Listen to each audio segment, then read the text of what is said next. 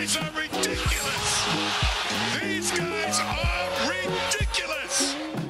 Now, how about them damn Celtics? And we are back with another episode of How About Them Celtics. Sam and I are here recording Saturday, February 24th, with plenty of Celtic stuff. Obviously, Celtics-Knicks play tonight as we're recording this. By the time you hear this, they will have played already. We're going to talk about that in just a minute now. But we are here. Sam, how you doing? I haven't talked to you today. It's weird. I usually talk to you more than once throughout the day. Freezing. It's cold. One of those days is just freezing in this house. I don't know. The heat should be on. It's not really my. It's not my post. Not happening for you. Tough. Yeah, like I said, we'll get into Celtics-Knicks. I will say few housekeeping items very quickly because we never say this. One. Spoiler alert, no what's popping today. No one entered. So I'm going to say at the start of the video, comment what's popping on the video for a chance to win a $10 gift card to Incognito. Again, comment below the video, what's popping for a chance to be entered on the wheel, win a $10 Incognito gift card. If you've won already, you can't enter again, but if you'd like a chance, please do that. And outside of that, leave a like. Just comment and leave a like and subscribe. Please leave a like on the video, subscribe to the channel. Apparently there's analytics where if I say it sooner in the video, more people will do it. So like and subscribe. We appreciate it. Anyways, let's talk about Celtics-Knicks now. All right. We are here post game after Celtics-Knicks. As you can tell on YouTube by this big grin on Sam's face, it was a positive result for the Celtics last night. Took home a 116-102 win over the New York Knicks, despite a hot start from Jaylen Brunson. Big game, big win for the Celtics. Really good win for the Celtics, regardless of how shorthanded the Knicks are. They handled their business, and that's what you want to see. What a fantastic night this is. I mean, the circle jerk that has been the Knicks are back. Oh, the Knicks are so great. Oh, the Knicks are going to beat the Celtics. It's not looking so hot. I understand that there were players missing. One of them being Randall, who's going to fumble around and probably make things harder on Jaylen Brunson when he's back. But the Celtics fucked around for a half, still went into the break with a lead. Shout out to did your dad win? No, Tatum didn't have 25. No, I don't think so. No. Tatum had 19, actually. Slow day for him. Yeah. Good day for him, though. He played well. But anyways, go into the half, barely up. Disaster end of the half where they get blocked and then give up a basket the other way, 4-point swing. And then they come out in the third quarter as they have been all the games. This win streak, yeah. And they said that's enough of that, made all the shots, and then carried it over enough into the fourth quarter where this game wasn't close again. Very proud of them. I like the way they handled this game. They didn't get flustered. I hated that they gave up a zillion offensive rebounds. I do have to complain. Did not like that one bit. Tweeted about it on the pod account. Everybody seemed to agree. That's the only thing I asked. Because early in this game, the Knicks were not missing. The Celtics really didn't miss a lot today at all. The Knicks were making some tough threes early in the game, though. I know what you're talking about. And then they would finally fucking miss. And then, lo and behold, the ball is in Hartenstein's hands. I feel like a lot of people are possession. I know. I feel like a lot of people are going to jump at Kristaps for that. I don't really think it was fully his fault. Like, Hartenstein, that is what Hartenstein does. That is why he's in the league. Like, that is his thing. He is a great offensive rebounder. He hustles. Kristaps is focusing all his effort onto boxing him out. He's going to get a hand in there. Celtics needed to send more guys crashing glass. And they did make the adjustment eventually. There were some scattered throughout the second half, but they were much better at grabbing those offensive rebounds in the second half. So credit to them for making that adjustment.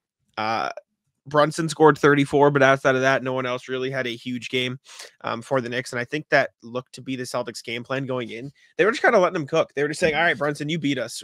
No one else is, right? That's what it felt like. And it was frustrating to watch in the first quarter when he was doing that. He was cooking. And then he did carry it over into the second half and make some tough buckets. But in the end, they were able to contain everybody else, relatively speaking. I mean, Josh Hart had a pretty good night.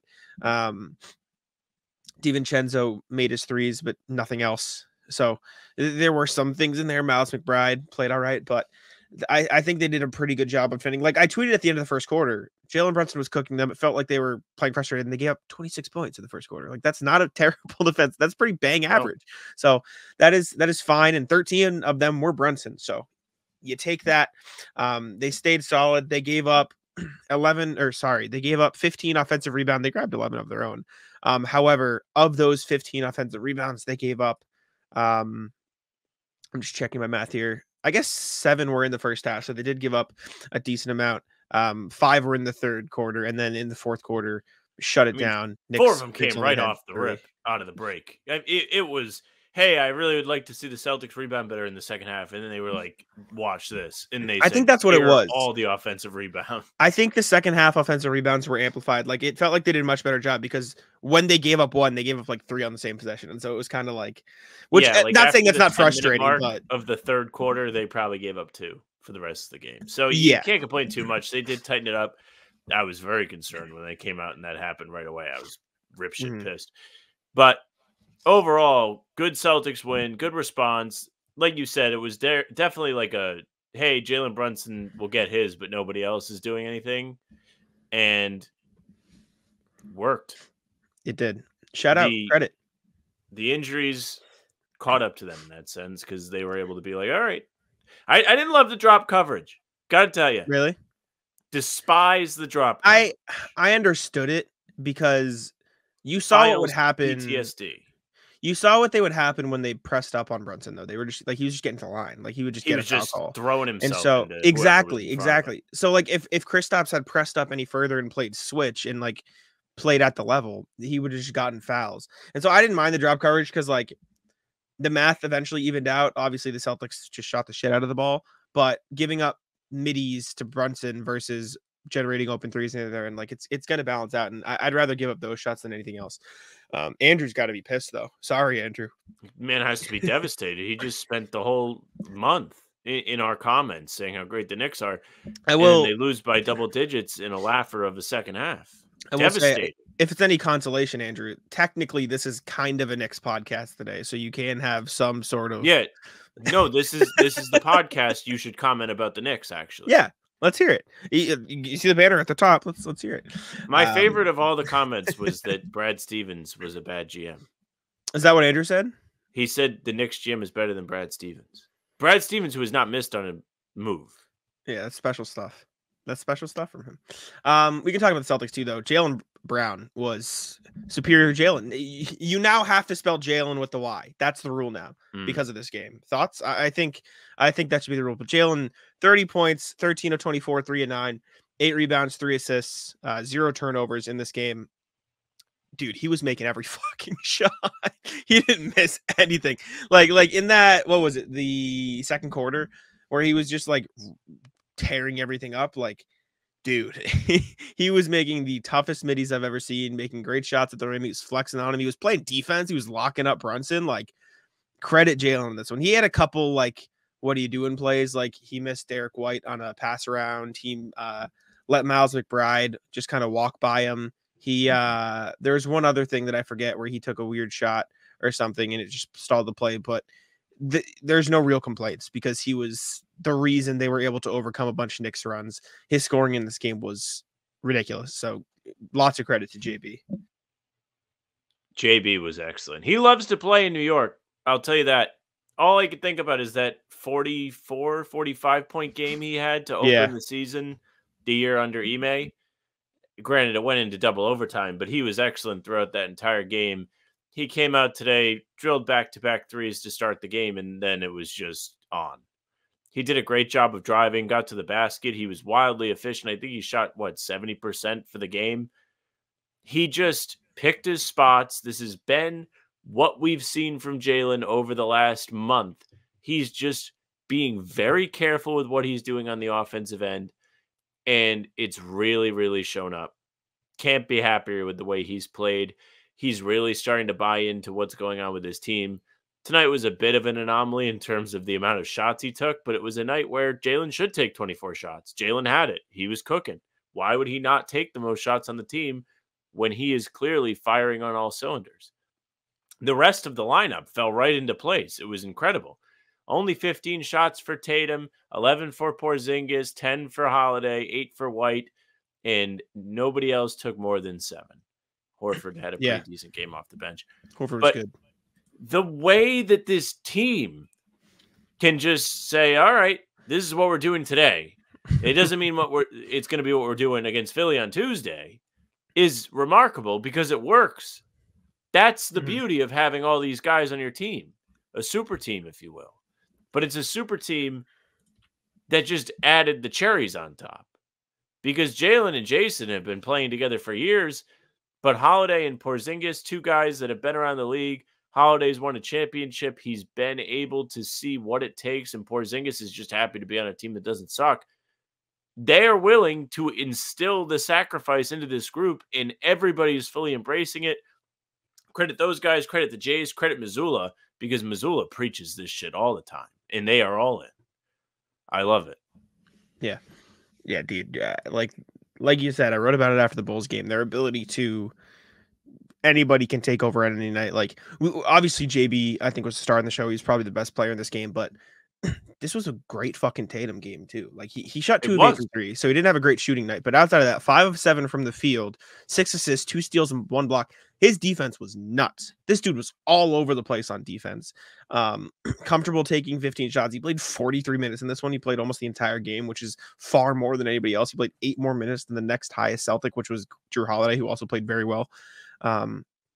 He gets a ton of credit, Tatum, in this one for the way he handled himself on both ends of the court.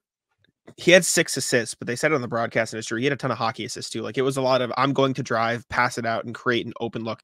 That one play, I posted it to Twitter so I can pull it up pretty easily. This was the play of the game, and you already know what I'm pulling up. This play right here is what the Celtics, I think you at least, hope the Celtics should be able to do on every single possession of every single game, which might not be completely realistic, but just watch this play. Watch this. Every time. Derek White brings the ball up, drives on 2, draws 2, kicks it to the corner to Jaylen, swings to Tatum, who draws a jump, kicks it to KP on the wing, kicks it to Drew Holiday in the corner, bang, 3, open 3. This ball movement, amazing. Tremendous display of patience from everybody involved.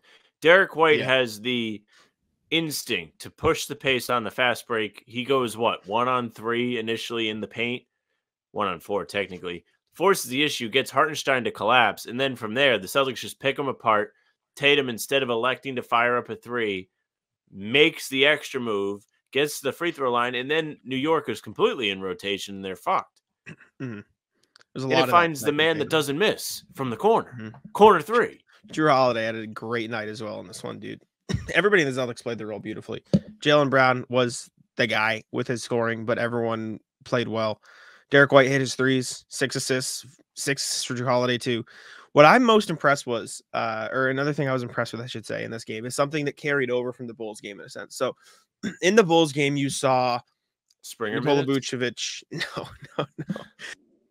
Imagine it was like the 2 minutes of Jaden Springer. Yeah. No. First half against the Bulls, Vucevic murdered him, right? Killed him, right in the post. Yep. Second half, they come out, keep him out of the paint, throw more bodies at him, adjust the defensive game plan. First quarter in this one, Jalen Brunson, ton of bodies, right? They drop coverage, everything. Second quarter, they're up on him. They're up everywhere. Like, they're in his grill. They might not be they might not have played completely at the level. They might have still been in a pseudo drop, but they were throwing a lot more pressure at Jalen Brunson. They were flashing different, coverages at him. The Celtics' ability to let something, not necessarily let it hurt them in the first quarter, but notice the one thing that's beating them and completely eradicate it. Like, Jalen Brunson had 13 points in the first quarter and he finished with 34. But like in the second half, let me see if I'm a moron or I'm just talking out of my ass.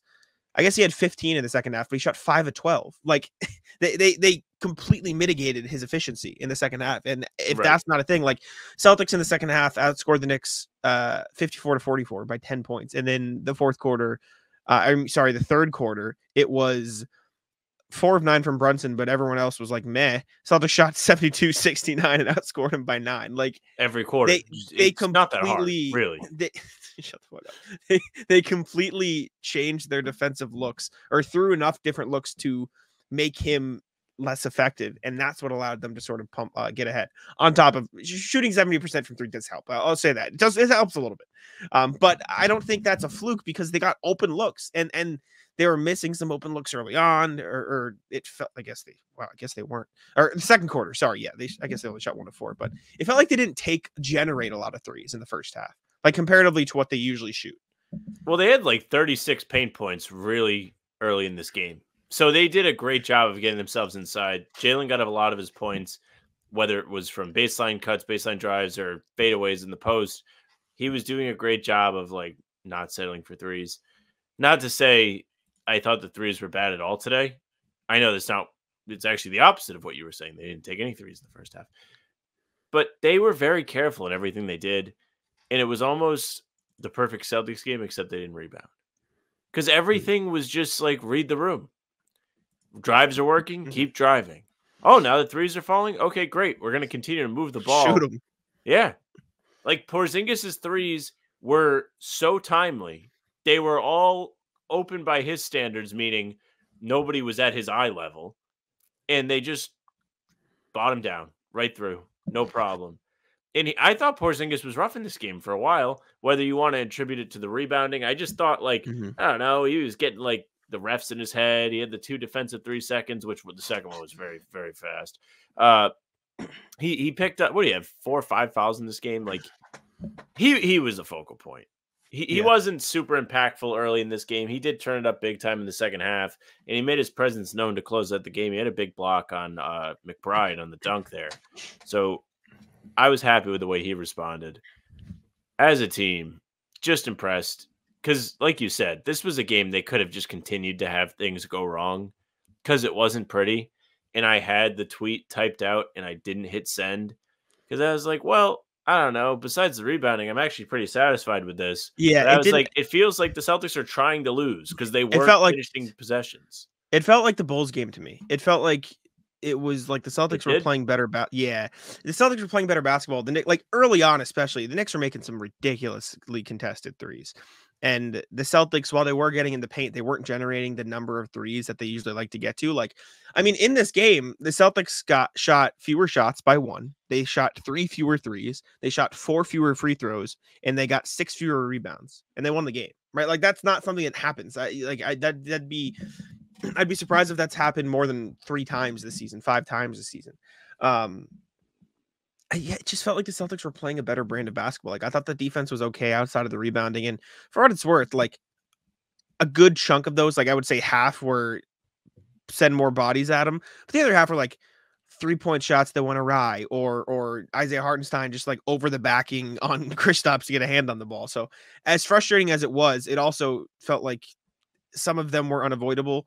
And at least like 5 of them weren't separate possessions. They were on the same exact possession. The Celtics just couldn't get their head out of their ass. And so I don't think it was as big of an issue as the 15 suggests. Not saying it wasn't a problem because it was a fucking problem. Like it was the reason the Knicks were in the game for the first half and early in the third.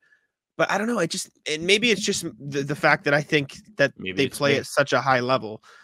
Maybe you're too negative. I'm too positive. And that's kind of the theme, I suppose.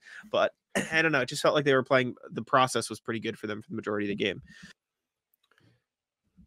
I mean, I do agree. Like the only thing I was like, I hate this was the rebounds. Like I was literally about to tweet some negative shit. And I was like, nope, not going to do it. Nope. Wow. That's progress. Let's go. Well, I was just like, I don't know how fair that is. I mean, I was pissed about the rebounds, but like everything else was okay. Good focus. Like overall, I was okay with what they did, man. I thought Al Horford was really like a low key MVP. He was awesome today. Made some great cuts, created his shot a couple times. He fought on the glass. He had 4 offensive boards. Like he came to play. And if some he's able to give him that, you said what? Old school Al too. Brought out the post moves. Like that's what I mean. Got in there. He was creating his own shot. Oh yeah. I see. Big time. I mean, if he's gonna give him that in the playoffs, you know how great that is to have off the bench. It's pretty cool. That's pretty cool stuff. This was a good game. I texted Sam. It didn't matter at all. I thought the refs were questionable at times. It didn't. It genuinely didn't matter. Hey, listen, Scott Foster might have had a bad game. It genuinely didn't matter in the end. So it's not a complaint. Just like, you're really calling 3 seconds? They do that on every possession. Everybody does that on every single fucking possession. You just call 2. And the moving screens for the past 2 games. Like, what are we doing? Like, as if Isaiah Hartenstein isn't moving on every screen he sets. Like, I don't get it. But good game by the Celtics. Good Sam Hauser game. He didn't play a ton either, but he looked Big boy big, first quarter from Hauser. big You rebound tweeted about from the him. big boy boards. I thought Yeah. overall, I mean, he made a good cutting three, and then he had a couple rebounds that were in traffic. You know when this game I think was sealed though? When I knew this game was over when Peyton Pritchard came fucking soaring in like Superman to grab an offensive rebound. They missed again. Horford tipped it out, and those two just battled the whole possession to make sure it ended in a bucket. As soon as Horford and Pritchard won them a possession, I was like, yeah, the Knicks are cooked. We're done. Get him out of here. So credit to the Celtics, man. This is a good win, regardless of the injuries. That's all Andrew and all the Knicks fans are going to scream, but they handled their business. It's not like they got squeaked out a 1-point win that they fought on. They went down a little in the first half, had a little scare early in the third, and then fucking took off and just killed them. And so that's what you need. Imagine how many they win by if they wear the right jerseys. It's true. Not asking the right questions here. Any final thoughts? Yeah, Doris Burke bad. Really? Yeah, she had to throw in a Jaylen left hand comment. Kind of over the left hand stuff. Yeah, it is. It's the layup, as they say. Whatever. I didn't think they were. It was terrible broadcast tonight. No, I mean, anytime you get Mike Breen, it's fine. But you know, as the tweet goes, she was making her presence known. Fair enough. All right, let's throw it over to the rest of the pod. All right, we're back. Hopefully, it was a pleasant post game. We'll have to see. We'll have to wait and see. Hopefully, Andrew wasn't hounding us, but I'm sure he'll be there in the pregame. But we can get into some Celtic stuff, starting with the debuts of Xavier Tillman and Jaden Springer, both of whom played against the Bulls the other night, and both of whom have since talked about making their debuts. Xavier Tillman got some points. He scored a bucket, got a block. Jaden Springer took a shot, missed the shot, but both have spoken about what they're expecting from Boston. Tillman, I pulled this from an article from Bobby Manning at Celtics Blog and CLNS. Shout out. My role here, as far as what I can do, is definitely bringing energy, crashing glass, defending at a high level, and getting those guys open with screens. As far as my stint and stuff like that, we're a stay-ready team, and so that's what we'll do. Springer said, Missoula hasn't come out and said anything exactly about our roles. That's just how the league is. It's basketball. We're on a great team here, so you got to stay ready whenever your number is called and be there to help your teammates any way you can. Being able to come here, it was great. That was all the good news for me. I'm feeling good. Missoula also said something along those lines. I think the game, the rest of the season, will dictate opportunities for that. Right now, it's about staying ready, getting used to our schemes and offense and defense. And when the time is right, making sure they're ready to play, making sure they're ready to execute. So it's just patience. So it doesn't sound like we're going to be getting 20 minutes tonight of either of them. However, they're both, as has been the phrase all season, staying ready. Yeah, I mean, they certainly seem to be taking their time with these guys. And they might have brought him in for a long-term type thing. I don't know. Tillman seems more of a help now type guy, even though I don't think he's going to oust anybody out of the lineup. Maybe Cornette if he's playing really well, but Cornette played well on Thursday. So tough start for that camp. As for Springer, he's always been this guy might be able to help us down the line type of player when they picked him up. He's only 21. He plays good defense. If they can get him to figure out how to do anything on offense, it's going to be a big help, and he'll be able to give them minutes on a cheap contract in the years to come. But it's good that they're not really rushing these guys, and these guys seem to be buying into the part where they don't really get minutes, and their job is just to be ready when their name is called, because they could have their name called. I mean, Tillman for sure could. I don't know how much Springer's going to play in the playoffs, but I could see Tillman getting minutes if they play the right team. Like, he could play Milwaukee and play Giannis, or have to try and hang with Lopez in the paint. I just don't know if Springer will have that same kind of fortune.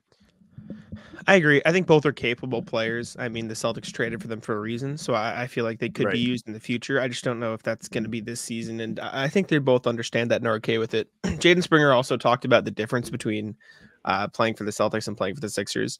He said, here it's more read and react. You're going out there playing based off each other, playing based off your teammates. You're going out there and just hooping, playing basketball. So I thought that was fun or funny to hear. I just think here the fans believe we'll get past the second round of the playoffs. I feel like you need to have a certain mindset to play for the teams where it is two stars and everybody else. And obviously the Celtics are like that in the sense that they have a lot of stars, but I feel like the fact that they have 5 guys who all need the basketball rather than just 1 or 2 means it spreads out even more, even amongst the role players. Like Hauser's averaging like 9 a game. Pritchard gets to run the offense a little bit. Al Horford gets his shots up. O'Shea Brissett finds a role. I feel like the Celtics are very good at finding a role for everybody and letting them thrive in that role. Whereas like, I'm not like, it's not the player's fault. It's just the system that they've been placed in, the system that works best for them. But like Embiid, Jokic, Luka, like Giannis, slash Dame, like these 1/2-star teams are very, you play around them. That's how we're going to play. And as much as the Celtics have a clear hierarchy, I feel like the play style is not as much like that. Sorry. Tough time for Jan. Yeah, I couldn't control it. Couldn't stop it. But in terms of the Celtics, your point is great. I mean, the fact that these guys have to play as a team, they almost have no kind of choice because everybody's so good. They have to trust each other, and they've done a great job at doing that this season. Everybody can step up, have a great game, and nobody bats an eye. Derek White was the leading scorer against Chicago on Thursday. Porzingis has been a leading scorer. Jaylen Brown has. Tatum has. I don't know if Holiday's been the leading scorer, but he's still cracked 20 plenty of times. And then the guys off the bench can also just pop off. I know there was a game where Pritchard was the leading scorer. Sam Hauser is pretty reliable to knock down a couple threes. Even Cornette hit double digits against the Bulls. Like, the ball moves around really well for the Celtics. It doesn't feel like it sticks as much as it used to in years past. And that's a huge thing for these new players coming into the team. All it takes is like one good game to get some confidence, especially for somebody like the 21-year-old Springer. Like, I don't know. If he starts seeing the ball go in the basket off of some easy looks he gets from playing with a bunch of great players, he could really be a spark plug if they decide to use him. Tillman, same thing. That field goal percentage being like 40% in Memphis is kind of subjective to, wow, Memphis had G League guys out there playing alongside him, while in Boston, he's going to be asked to do the same things that Luke Cornette is asked to do. And Cornette shoots almost 70%, probably over 70% now that we've come back from the break. Like, there's plenty of opportunity for both of these guys to play up and play better than they may be expected to. Mm-hmm. I agree. I think both of them will have plenty of opportunities. You mentioned the, this player scored, had his big nights. This player's had his big night. It reminded me of a trivia question we had this summer. Sam, how many Celtics players have scored a 20-point game this season? Tatum, Brown, Porzingis, Derek White, Holiday, yep. Pritchard, yep. Hauser has. No Hauser. No Horford? Hauser. Surprisingly, Horford, yes, he has 1. He has 1. Am I missing any? Hold on, don't tell me. Don't. Well, I'm missing 1.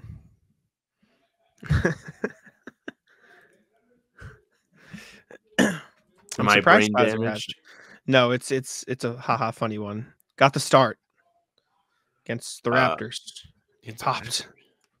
I don't remember. Luke, big Cornette. Luke. Yeah, he did have that. That's right. He did. How can I forget that? That was a huge game, and I've referenced it before.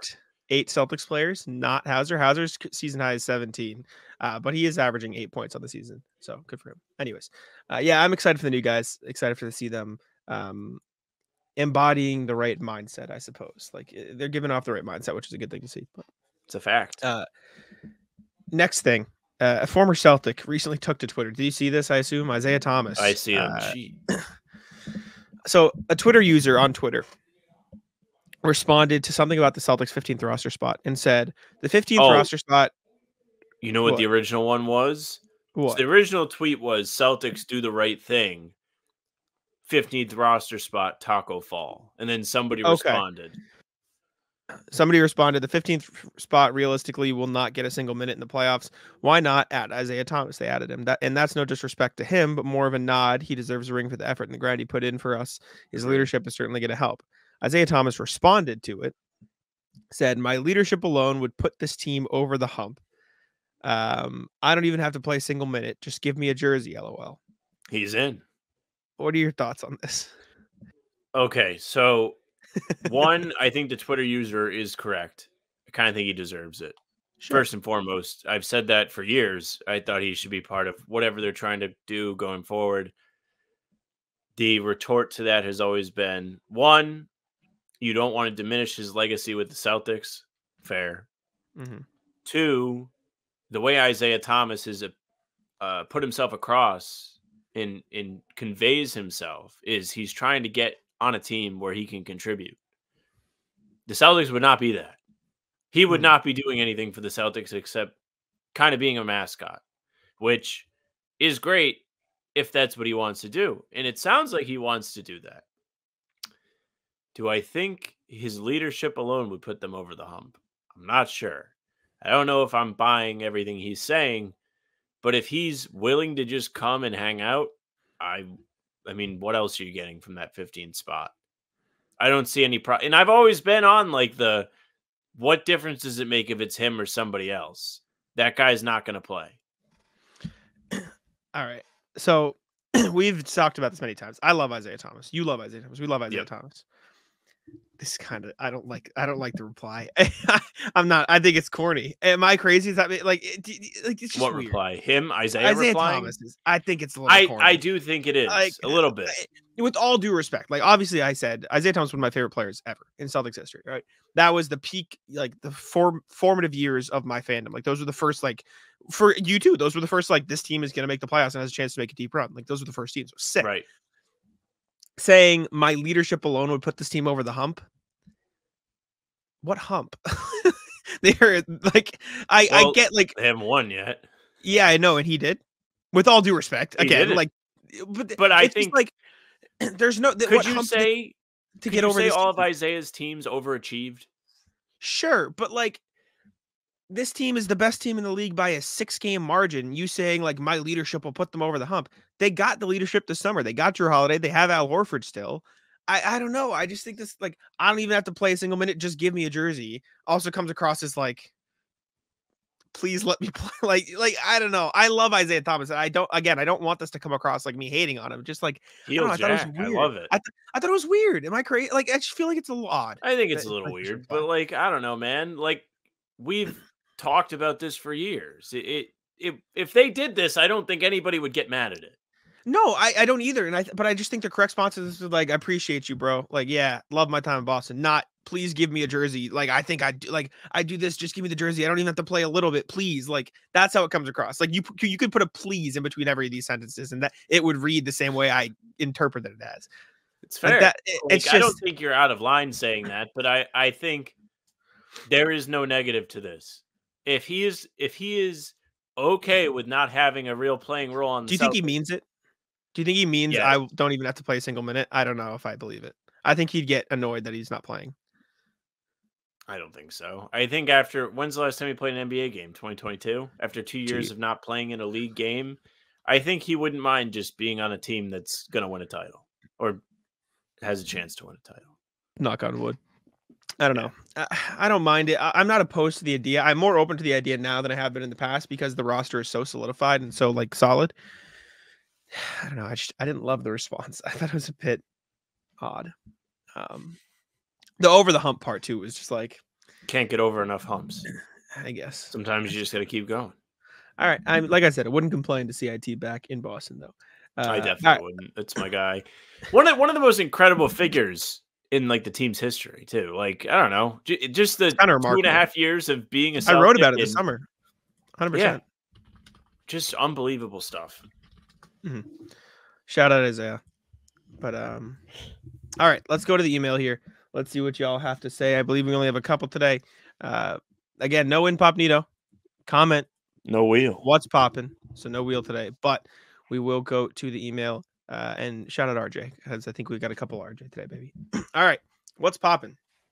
Speaking of Doc Rivers, afternoon fellas, with the Bucks deciding to elevate Doc Rivers apparently against his switches from consultant to coach. Any word on what the Celtics' own ex-coach, ex-ESPN analyst Jeff Van Gundy has been up to? That's all. Be well, RJ. No, he's just the organizational like senior advisor consultant. He's at the game sometimes. I know you've seen him there both the times you got to go. Yep. He's been at the practice facility a few times talking to Brad. I think he's genuinely just there like, yeah, I'll give my thoughts. I'll stay around the team. I'm pretty sure he's been up in Maine a little bit. Like, I think it's just he's around the team with his experience, ready to help where the team, if they need it. So I think that's about it. Yeah. I mean, he definitely has been around. That's a fact. He's around. This is true. Other than that, like I don't think he's really up to a whole lot. Like he's not Doc Rivers. He's not trying to be Brutus there to Caesar and get Missoula thrown out. So he's fine. Yeah. Shout out Van Gundy. Next email and last email from RJ. What's poppin'? A quiet winning game. Even guys, that was a nice, boring 17-point victory outside of the second quarter, obviously, but still. If the Nets were a good way to ease into the All-Star break, the Bulls on the road were a great way to slide back into the groove. Even when the Bulls came back and took a halftime lead, it was more due to correctable errors like the Celtics overhelping on defense. Sure enough, the third quarter saw the C's go back to locking down and getting defensive rebounds. Nice to see Tillman and Springer both get some time at the close of the game, and a special props to Pritchard, who tried to get Springer his first Celtics points inside the last minute, but the pass got deflected. Best of all, the Celtics looked relaxed and confident on both ends of the floor without taking anything for granted. Lastly, it's time to start the magic number count. That combination of Celtics wins and Cavalier losses that will secure Boston the best record in the East, not accounting for tiebreaker, is now 22. I didn't know that, but that's Celtics have the tiebreaker, so it's probably 21. And since this Cleveland has lost, so it's probably down to 20. It's pretty good. We take those. It's probably down. Oh, I see what you mean. Yeah. That's kind of dope. That's kind of cool. Very fun to see. I was looking at the standings, and we'll talk about it excuse me, more when we get there. But actually, you know what? Let's just go there now. Thank you, RJ, for the email. Appreciate it. Let's check out the NBA standings now. See what the league, I should say, got cooking. I saw an Instagram post. Oh no, that's never good. No, it's good. It's good Instagram. And I'm never on Instagram. I don't know. I'll just tune in like when I'm bored of TikTok. I was lazy. But the gap between the Celtics and the Cavs, 7.5 games, is the same between the Suns in 8 seed, or is larger than this gap between the Suns and the 1 seed in the West.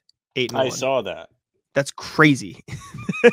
That is big boy basketball from the Celtics, but they could use the extra help to get over the hump. I'm very happy with the way the Celtics have played lately. I know that it was a little rocky there before the break. It was like a lot of I don't think they're playing relatively speaking, the entire game.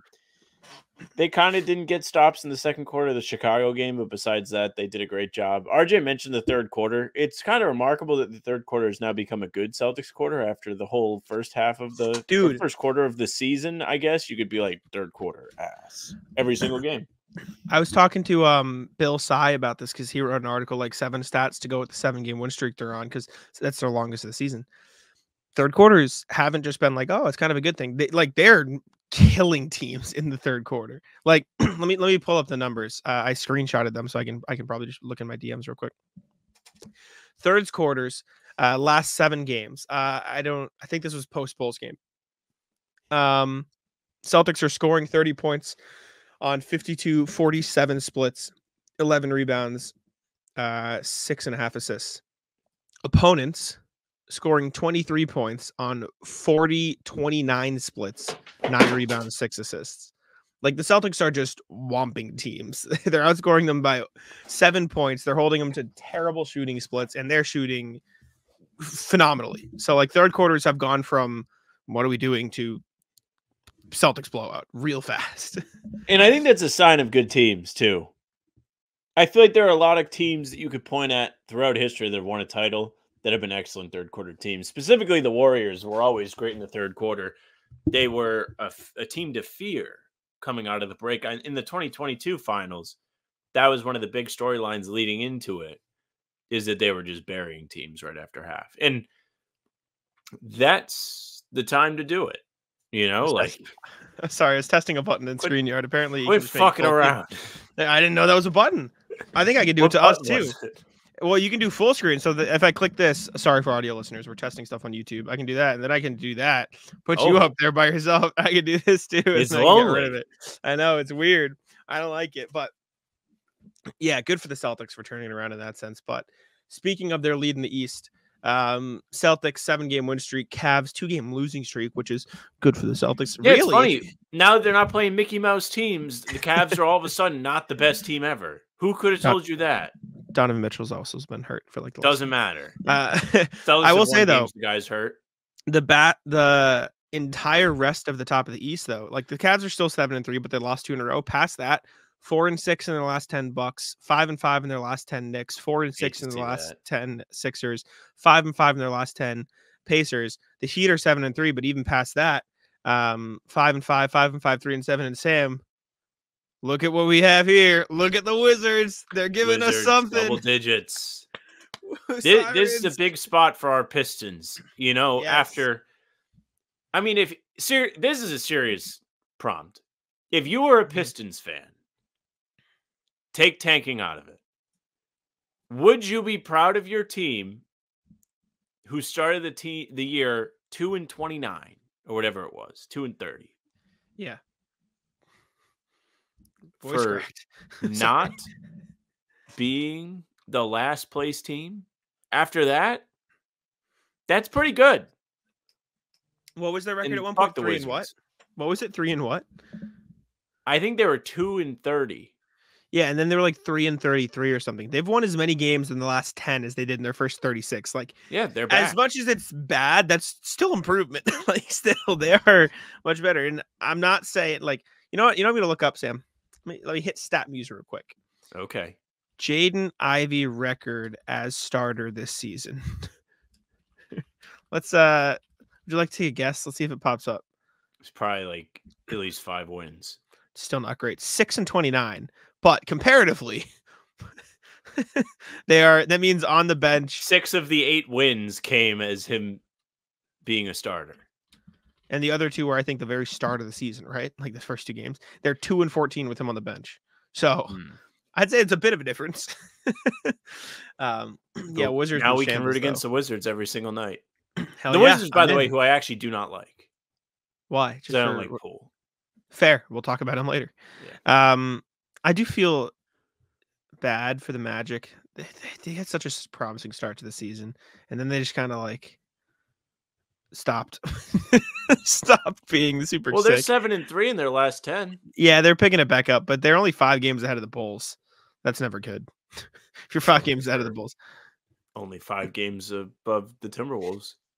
Wow, the Bulls are closer to the what is it? They're closer to the Knicks. The Bulls are closer to the Bucks, and the Bucks are to the Celtics. That's phenomenal. That's good stuff.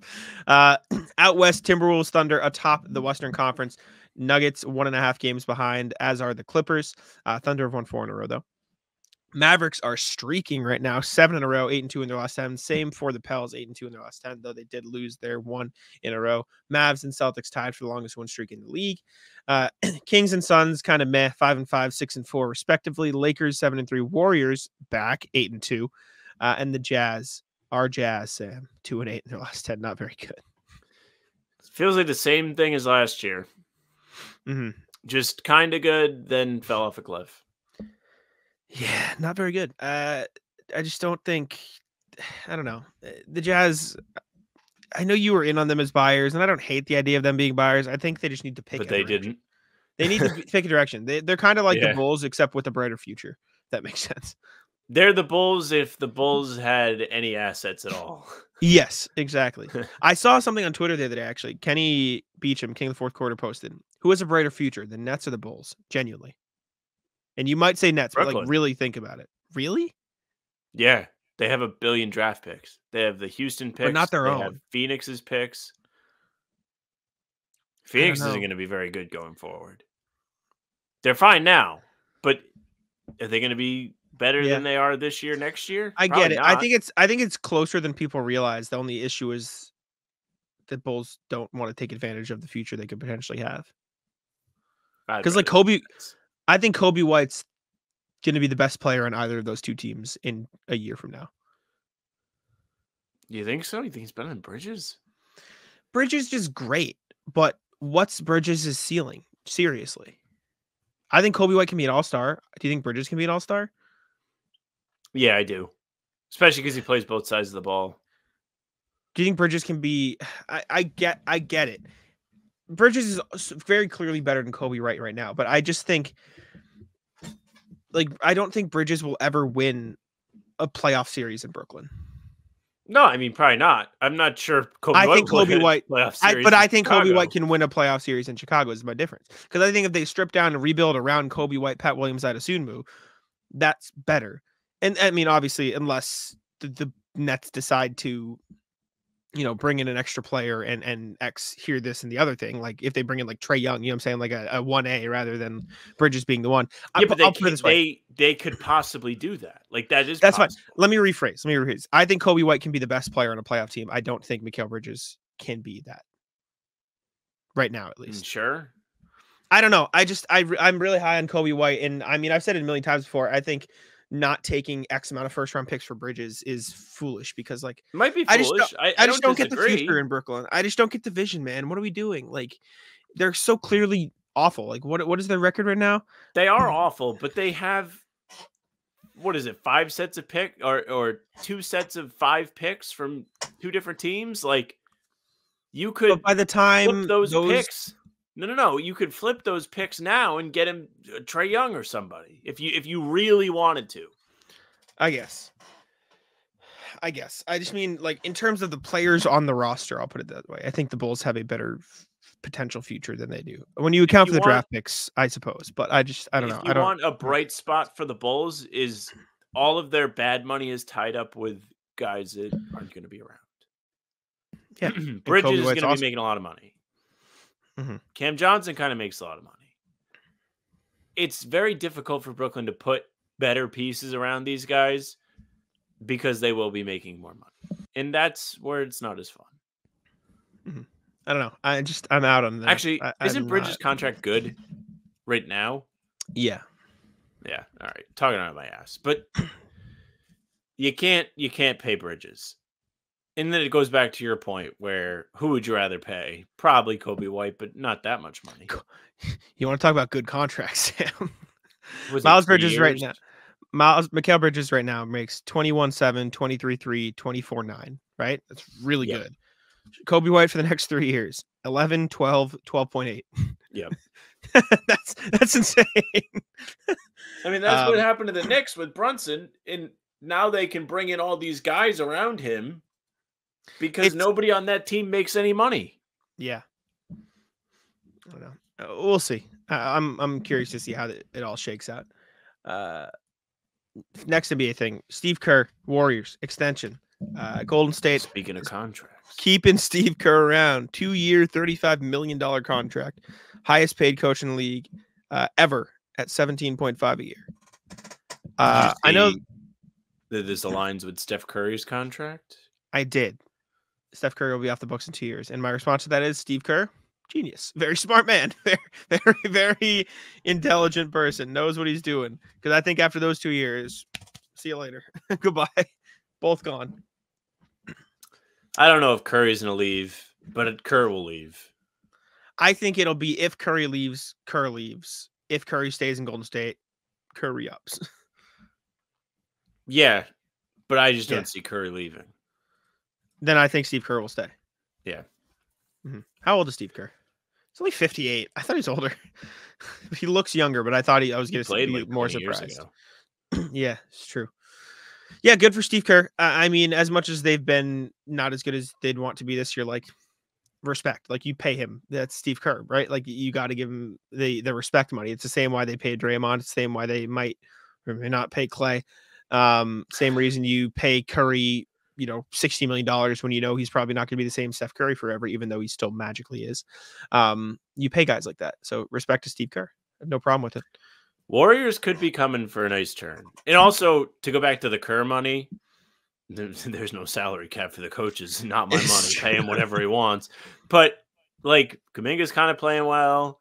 I guess Andrew Wiggins is back. Like, oh, yeah? I didn't see that.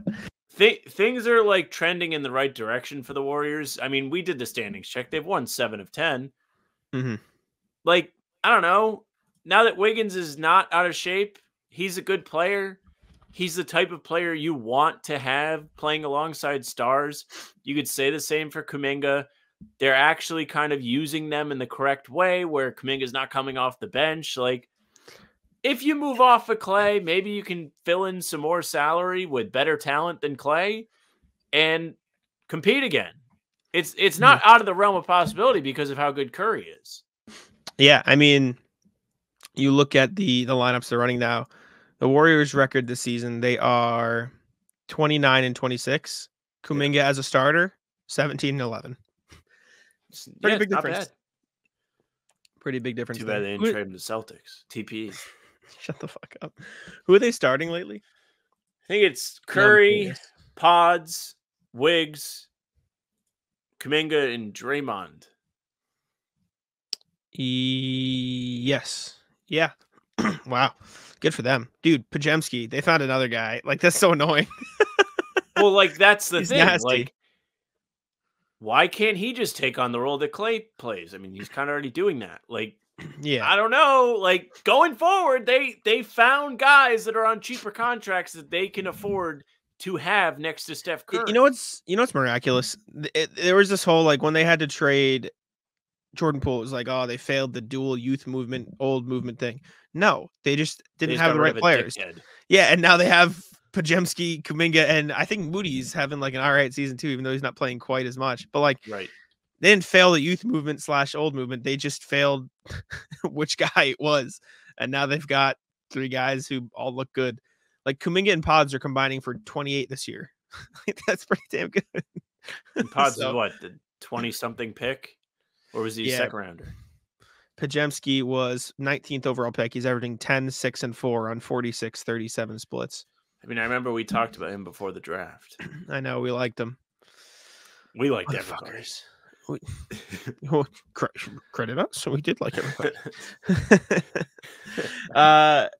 Speaking of liking somebody, the Thunder do not like Poku anymore, apparently. Thunder have waived Aleksej Pokusevski, no longer on the team. Tough year for the meme players. Killian Hayes, Poku, be gone. See you later. He was the 17th pick in 2020, and now he's no longer on the team. I remember Poku was a guy we briefly mentioned as, TP, maybe. But I think I hate now to say people it. are like, Celtics, I know. 15th roster spot, maybe?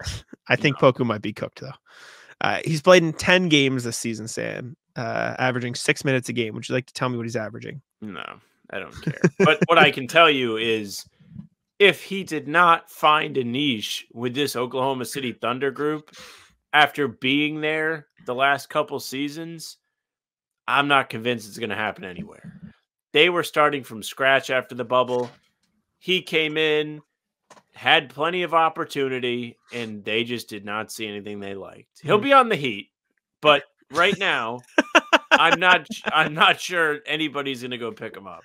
He played 24 minutes his first year, then 20, now 6 so far this year in 10 games, 1.2 points, 1 rebound, 25, 18 splits. So Pistons. Call not too hot. Not too hot for Mr. Poku. Those career high is 29. So shout out. Yeah, I'm pretty sure he had like a good game against the Celtics when they let He had the 19. OKC Thunder snap the whatever. He had losing 19 streak against the they were on. Celtics, but not in that game. No, No, he had 19 in a Celtics win 2 Marches ago, the 2022 March 19. I thought so too. So I like brought it up. I'm like, I feel like he did play well against the Celtics. I mean, I'm sure everybody there's some does. team that will take him and take a Yeah. flyer. I hope it's not Miami. Yeah, he's still only 22 years old. He's 7 feet tall. Like somebody will find something for him, but Maine Celtics. not right now. You brought him up earlier, Sam. Wizards have benched Jordan Poole. Yep. He is now coming off the bench, and in his first game off the bench, Jordan Poole put up a clean. Actually played well. I was going to mock him. 21 points, although he shot 7 of 19 and 2 of 8, 3 rebounds, 3 assists, 3 turnovers, minus 21 on the night in a 41-point loss to the Thunder.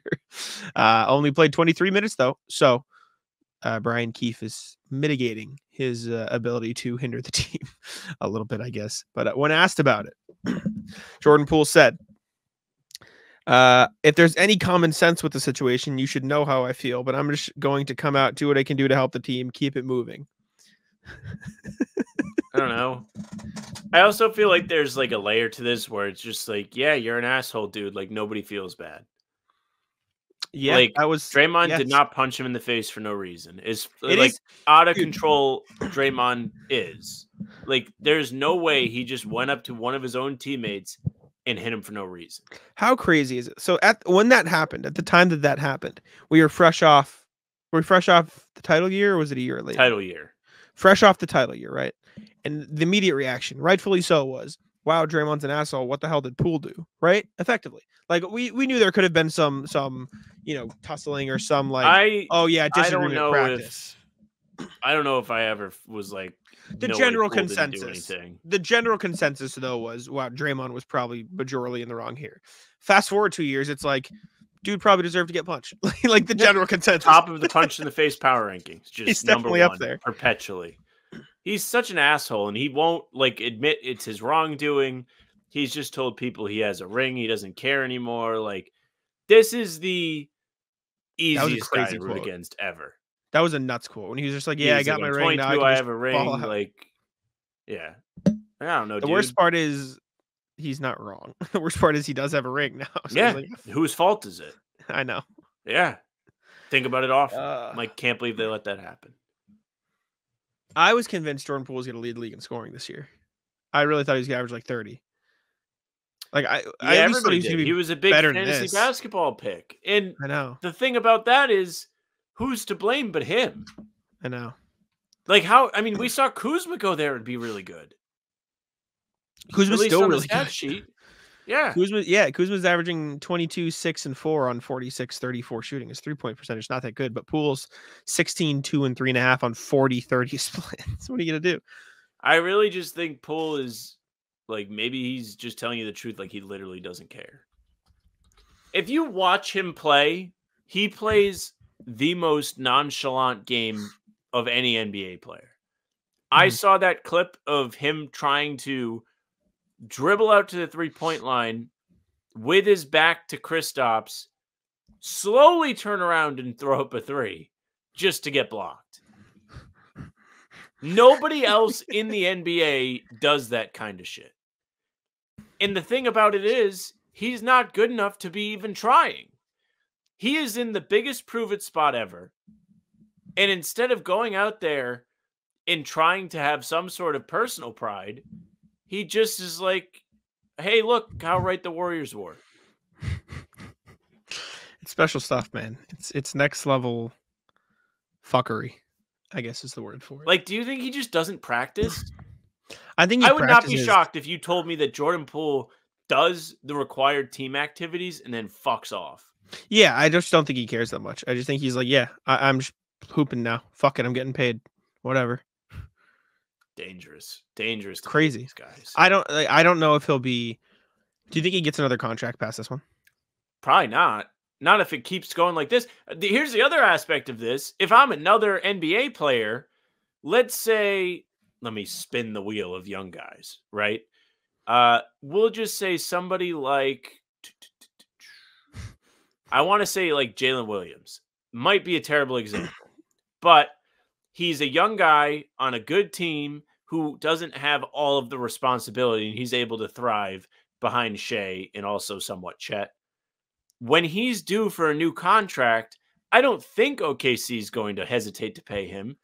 But when you see somebody like Jordan Poole go out there and make an asshole out of himself, it's so much easier to question, how much should I actually devote to this guy? With the new CBA coming out, it's even worse. If I'm a young guy, I'm heated at Poole. I get it. I don't think teams will treat them that way. I don't feel like it's going to happen. But I know. I feel like this will get treated more as the Warriors made a mistake judging character versus we need to watch out because a young guy could just want to do whatever he wants. I don't know though. I think the better example is Jalen Green. Okay, perfect. Versus if we're just spinning the wheel of Jalen's. I think like if maybe not as much. I don't know. Do you know what I mean with Jalen Green though? Like the vibe of just like, let me just get my buckets. Yes. Like that's what I feel like. That's the correct pick. I don't mean to throw Jalen Williams in the same category as Jordan Poole. Just their situations were similar, not their play styles. I know what you mean. But like now with Jalen Green and Şengün, I suppose is the one above him. But anyways, speaking of shenanigans, Mr. Doc Rivers is just it's special, man. It's special stuff. I found something new today and I thought it was a joke, but I'm pretty sure it's real again. This is real. He said this multiple times, by the way. So go ahead. Sorry. Both of these things, there's two. There's two new ones right here. I'll read the first one. Oh, I didn't see the first one. Yeah, per Rachel Nichols, Doc Rivers came up to her and said 2 other teams tried to hire him this season before the Bucks did. I think one of them might have been Phoenix. Could and he be declined. wrong. No. He's saying this season. Oh, during in the season. So I what, think Washington? so. I don't know. And who else moved on He from their said coach? the Nets, but that was after. No, that was I don't after. know. Like I'm gonna double Not check that he Toronto. didn't mean. Let me make sure that he didn't mean in general, because maybe it was in general, because we know the Knicks. He said Doc Rivers said 2 mystery teams tried to hire him before he took the Bucks job. Here, let's watch the clip. All right, pull him up. Let's take a look. Because like when I read before the Bucks job, that reads as like you know what I'm saying. Like doesn't read as like oh this summer. Like all right, let's take a look. Getting criticism right now, but he said this.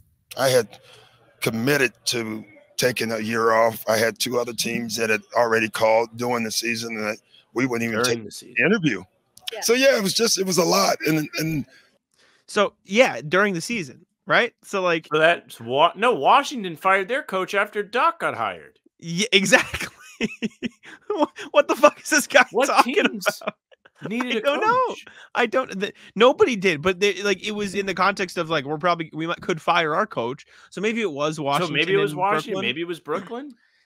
That's weird behavior, though. Like the Doc is so. I don't get it, man. Like, you think the Lakers called him? No, You think Phoenix called him when they were sucking? maybe. You don't think the Lakers called him when they were shit? I don't know. I feel like there's a weird LeBron thing there.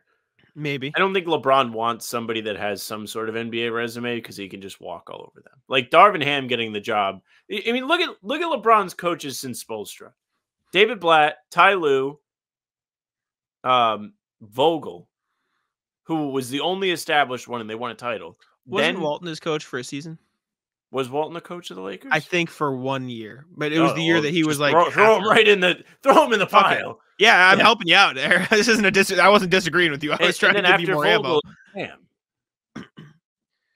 Yeah. For the most part, it's been guys with very little experience coaching, and it's so he can just kind of have the final say. I don't think any inexperienced coach is going to be like, yeah, okay, maybe I'm wrong. I mean, maybe I'm sorry. They're not going to stand on the hill and die on the hill against LeBron.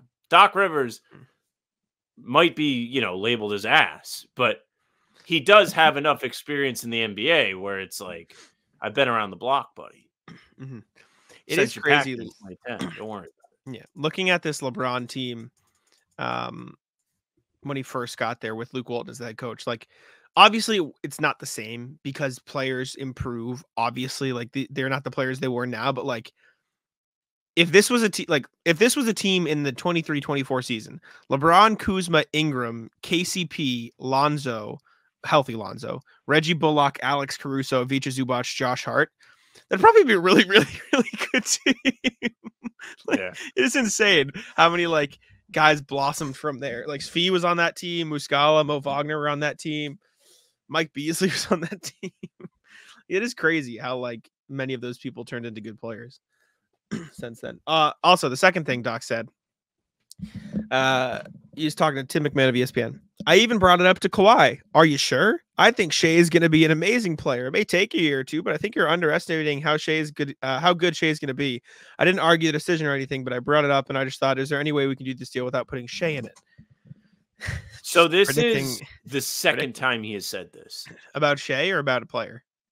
Shea. This particular story. He also said on the Bill Simmons podcast before he got hired, because he was doing that show, I think, once every couple weeks. And he was sharing that anecdote because obviously Shea's been laying the world on fire. He was like, I always knew Shea was going to be good. And then I saw somebody be like, you literally buried him on the bench. Let's see. Let's take a look. How many minutes was Shea playing under Doc Rivers? He just played his rookie season with the Clips, right? And then he was gone. His rookie season, he played 26 minutes a night, and he started 73 games. So I don't know if that's necessarily true, but it is just hearing him say, "Oh no, I knew." This is why the Lakers should have hired him. Yeah. I was gonna say, you got to bring him on board. I don't know if the other quotes true, but I saw something about him talking about Isaiah Joe. I can't find like a real source on it, but I saw a fake quote that was like, I knew Isaiah Joe would be a sharpshooter. I told Nick Nurse not to trade him. And I think it was parodying this. It's just, it's all time, man. He is. Can I ask you a question? I know you like Doc because he got the title. Is Doc Rivers a good coach? I don't think so. Was he ever?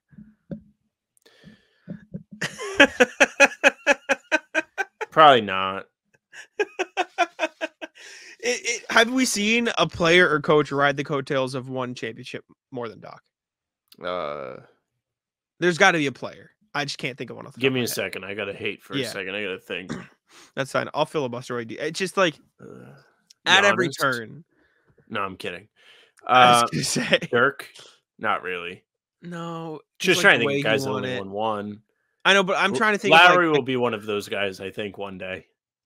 No, I'm not talking even about like he was bad and he won a title. Like I'm talking about a guy who made a living off of one early career success. You know what I'm saying? Like somebody who stayed in the league, somebody who stuck with it and like got opportunity after one. Like a non-perfect example is Bismack Biyombo had like one good playoff series and then had like a contract past that and other shit. Like Gordon Hayward was an all-star, and I know the injuries got in the way, but then he got like 2 more $30 million like shit like that.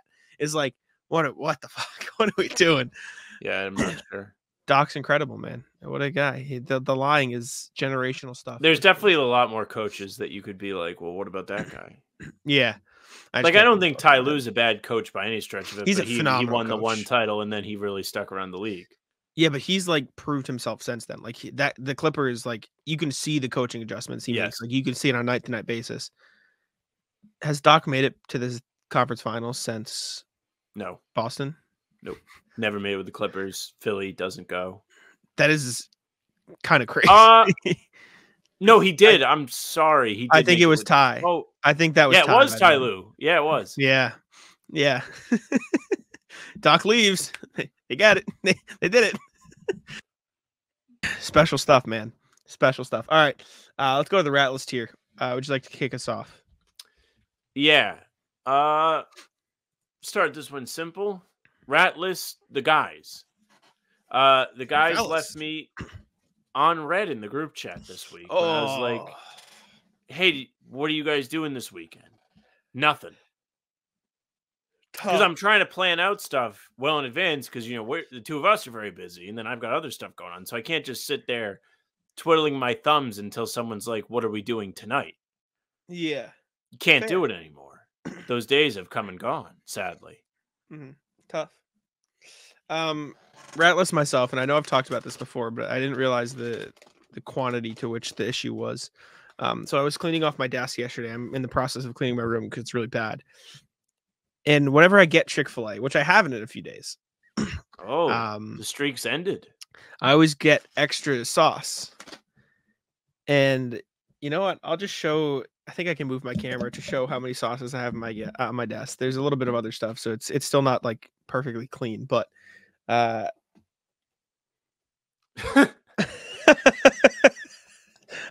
think I counted a week or so ago, and it was like 30 something, and I've gotten it more since then.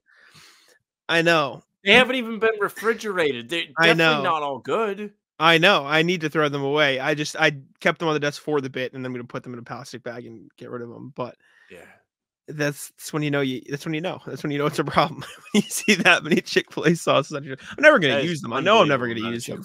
I know. On your desk. I want to do the bit. I'll let you do your next rat list, and I'll count them. So go ahead. Okay. Rat list. The government. It's tax season. I did my taxes yesterday. And I mean, I'm sure you got this last year.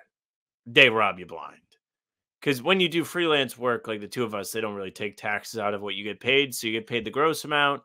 And then you end up having to pay when tax season rolls around. So not saying I wasn't prepared for it because I knew it was coming. But it's never fun when the figure pops up on TurboTax there. Shout out them. And it was just, I mean, not fun. Not as much money as I would have liked to have given away. Whatever. Too much money. I don't know. I should have had a coffee before we started. I've been fucking around the whole show. You won't believe how many I have. I think you have 45. Up. 58. Think the funniest number you can think of that I might 69. have. Yep. That's incredible stuff. I started counting. I'm like, nah, it's got to be 70, right? I really can't have exactly 60. Like, that's just the world mocking me, and fair enough. There's probably something else hidden, but that's all-time stuff. Rat list Henry, and it's not his fault. It's my fault. So I'll rat list myself, but I'll sub rat list Henry.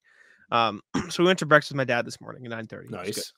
However, I slept like shit last night. I had like indigestion because I ate food too late, which is my own fault still, but like I just couldn't sleep and I felt like shit. We're going at 9:30. He was picking us up at 9:30. And obviously I'm like, Henry, you should wake me up if I don't wake up to my alarm, which I should wake up to my alarm, which is my fault. Correct. Like hand up, my bad. Yes. I didn't wake up to my alarm. I felt like shit. Henry comes in, Jack, I'm sorry. It's 9:30. Dad's here. I'm like, what? I'm exhausted. I'm just like, all right, I get out of bed. And so it was just, and then like I came back home for breakfast and I just laid in bed for like 3 hours because like I was so tired. I didn't want to sleep, but you know the exhaustion you are when you don't wake up right. I was so fucked. And I've gotten like plenty of work done since then. It's just like I was like I've just been exhausted. Like I've felt exhausted all day because I just woke up like shit. We need to have you on a regular schedule this summer. It's been a lot better lately. I'm gonna start calling you at 5 because of no. It doesn't matter. It won't matter anyway. I don't keep my ringer on, so good luck, buddy. It's been better though because talking C's like I have to be up at least a little earlier than I was previously, so I'm like slowly. You can laugh at it all you want, but it is significantly better than when I used to wake up. Like, let's not act like it's not. You're living on Hawaiian time over there. I know. Well, it's not like I'm going to sleep. I'm sleeping for 12 hours. Like I'm still getting 8 hours of sleep. It's just the wrong 8 hours. But yeah. Ratless YouTube ads. So I was watching some highlights today. Now, mind you, this highlight video was no longer than 10 minutes. Why am I getting 3 sets of fucking ads in a 10-minute video? Nowhere else, anywhere where you consume media is throwing that many advertisements at you in such a short window. It doesn't happen. TV, they probably do once every 10 minutes for ads. Be serious, please, YouTube. But thank you for paying.